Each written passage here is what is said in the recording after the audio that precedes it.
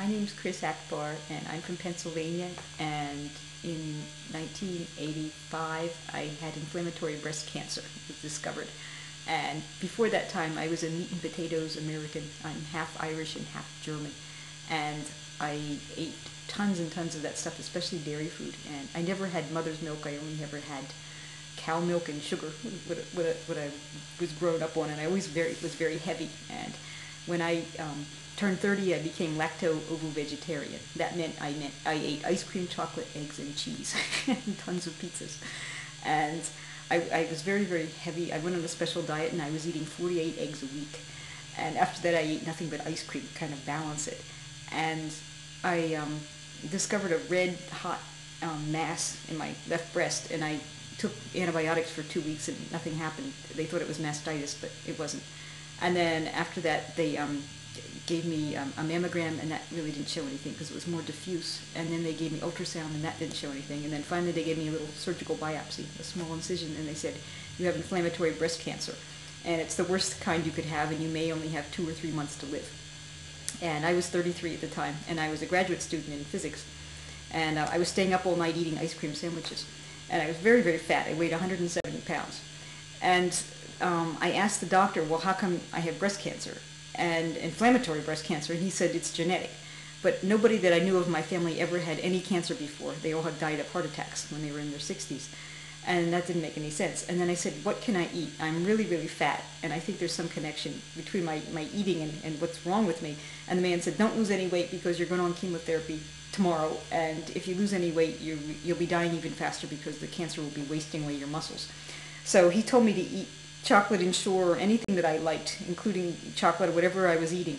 And that didn't make any sense to me. I thought the doctor was a little bit crazy. And I was in Connecticut at the time, and I was studying at a graduate school that had a medical school associated with it. It was actually Yale Medical School. And I went there, and I did research on inflammatory cancer, and everybody died within 2 years, no matter what they did, if they did chemo or radiation or surgery or anything. And so I collected a huge notebook of all the medical reports, and I could actually talk to the doctors intelligently about what my prognosis was. So anyway, the next day they gave me chemotherapy, and I lost all my hair within 3 weeks. I had hot flashes. I was nauseous. I was really a disaster. And then meanwhile, I have a twin sister who was living in Long Island, and she found this wonderful book called Recalled by Life. It's about a doctor from Philadelphia who had prostate cancer that had spread throughout his bones. And he was eating a gourmet French diet with all kinds of sauces and wines and meats and things like that. And he picked up some hitchhikers. He was dying. He had tried everything medically. He was the chairman of Methodist Hospital in Philadelphia. He tried everything medically to cure himself, and nothing worked. And then he picked up some hitchhikers who said, try macrobiotics. And he did, and after 1 year, he had no cancer left, simply by switching his diet and stopping medical treatments. So and it was a wonderful medical doctor, and I was from Pennsylvania, and it just sort of hit home. I said, I know my diet has something to do with what's wrong with me. So I picked up a macrobiotic book. It was called The Cancer Prevention Diet. It said the cause of breast cancer is dairy food and sweets. Well, here I was eating I was a dairy queen. I was half cow. I was eating dairy food constantly. So I said, okay, I'm throwing everything out of my kitchen. This is the end of it, and I'm just going to do macrobiotics. So I bought all this brown rice and miso and umeboshi and all these strange sounding things, wakame seaweed and this stuff, and I just started to cook. And even though I was throwing up from the drugs, the drugs were horrible. I did Cytoxan, 5-FU, and adriamycin, and they were very strong and toxic. And so I just started taking cooking classes. And for about 6 weeks, I went to see a counselor just in my area in Connecticut, and I did cooking classes. And that's how I started macrobiotics. And I said, this is the rest of my life, I'm going to do this. I'm not going to cheat. So I was really careful. My cancer was very, very yin. That meant it was caused by really extreme stuff, sugars and the dairy fat and all this stuff. And it made so much sense. You know, the dairy food goes to the mammary part of your body. And it just made total sense to me that that's why I was sick. So I was very careful. I didn't have any oil or anything like chocolate or extreme sweets or even fruit, because I knew it would make the cancer worse. So I started macrobiotics on my own, and then afterwards the doctor kind of insisted I do radiation, which I don't know if it was useful or not, but I did radiation twice a day for 6 weeks, so it was like 72 treatments. And then after that, he wanted me to do more surgery and then more drugs, and I thought I would die from both of them. They were just completely abhorrent to me. So I decided to come to see Michio Kushi at that point. And the day I met him was the day the space shuttle blew up in America. It was a very sort of auspicious day. And Aveline had just written her cancer prevention, her book, her cookbook, the Aveline Kushi's Complete Guide to Macrobiotic Cooking. And she signed it for me. She signed For Your Happy Life. And so I thought, oh, I really am going to have a life after this, and I'm going to treat this like my new Bible. I'm not going to ever cheat from this book.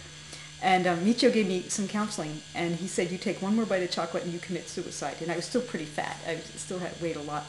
And I still had a tumor left. Even though the redness had sort of gone away in the tumor, I still had a tumor left. So he gave me a really neat some consultation advice. The simplest thing he gave me was a plaster made out of a kind of barley called hatumugi, or pearl barley. 50% that and 50% cabbage. And I would cook the barley and take raw cabbage and mash them up together and make a plaster out of it and put it on my breast. I did this for about 4 or 5 days, and I suddenly could feel that the tumor was getting smaller. And I had all these really hard dairy cysts, like, kind of calcified ice cream kind of stuff that was stuck in both breasts. I would do the plaster on both sides, actually. And I felt those things were starting to get smaller after just like a week. And I thought, wow, this is working after all these $20,000 worth of medical treatments I had, and just this $10 cabbage plaster is working. This is great. And so that was wonderful. And then to lose weight, he gave me a mixture of carrot and daikon that I grated up every day, about half a cup of each, and I would eat this raw. And it was very hot and bitey, and I would cry when I ate it because it was so stingy, but it worked beautifully. I lost about 50 pounds in 3 months. It was along with the chemotherapy, of course, but it was great. And then I had terrible sweet cravings my whole life from all the eggs and the cheese and stuff I'd eaten. And I wanted a chocolate bar every afternoon at 4 o'clock. And for that, he gave me a real simple remedy called sweet vegetable drink, made out of just sweet vegetables like onions and carrots and cabbage and sweet winter squash. And I would cook that up, chop them up and cook like a tea out of it and drink that. And that really helped stop my sweet cravings and helped clean up my pancreatic function. And then the last thing, I had really bad constipation my whole life because I never had any whole grains and my intestines were shot. And that's a cause of breast cancer a lot of times, because if you're stuck, everything can't get out, then it kind of builds up like a swamp, and you get upper body problems like breast cancer and acne and things.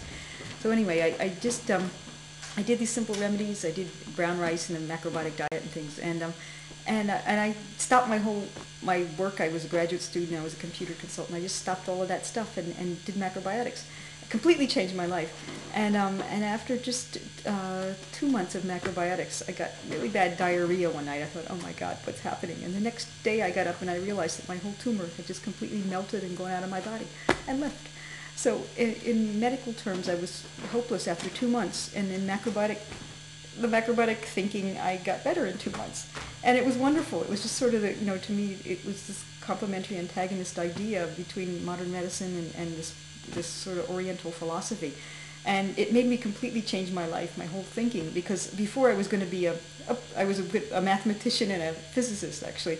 I was studying to get a PhD and, sort of work as a professor and sort of, write journals, articles that would, collect dust in libraries and never help humanity. And after I had this sickness, I realized that, I really had to help human beings. Like everything that I had studied about medicine, which had given me up for dead, and about science, I was very disillusioned, and I decided to completely change my life. So I decided to go and study at the Kushi Institute, which I did in Massachusetts after that, and I helped there with the Way to Health program for a couple of years. And then I came to Boston, and I've been helping with the Kushi since then for about 7 years. And I'm still interested in science. I never really finished my doctorate degree, but I'm working in alternative medicine, alternative energy ideas. I'm trying to actually capture the heaven and earth's basic energy and harness it in things like pyramids made out of granite, and to generate electricity from quartz and things like that. And I think that's some of the ancient traditional ideas that I'd like to bring back to modern society.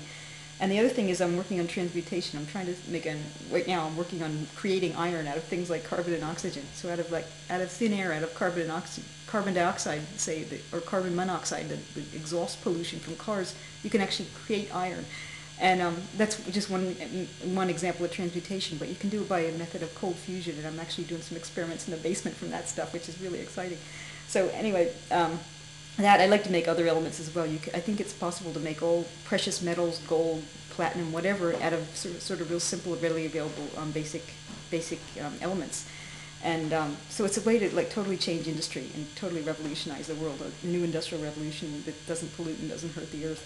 So I think just as alternative medicine has arisen out of this macrobiotic ideas, I think alternative industry is going to happen next, and I sort of like to be at the forefront of that. So it's totally revolutionized my life. I think I became more humanitarian afterwards, and it got a much bigger view. And health is just sort of the beginning of it, changing that. And now I want to change the world. I really want to help people and kind of spread the message. And I'm really grateful that people are making these videos. The Portuguese people are making the videos, and I'm trying to promote this around the world because it'll change a lot of people's lives. So thanks very much.